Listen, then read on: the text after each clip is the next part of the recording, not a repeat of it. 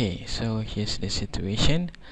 We have a cube, and this cube we have recorded an animation for it.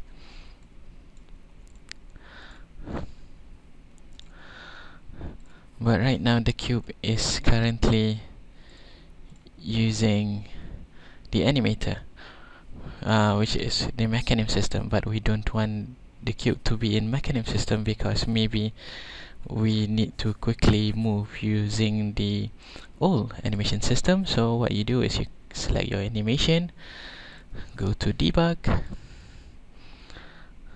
and change your animation type to legacy. Just tick the legacy thing, and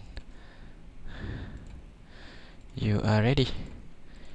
You can change this back to normal, which now this becomes a normal legacy animation. You can then apply your animation to your cube, and look, it's the old and legacy animation system that we know and love.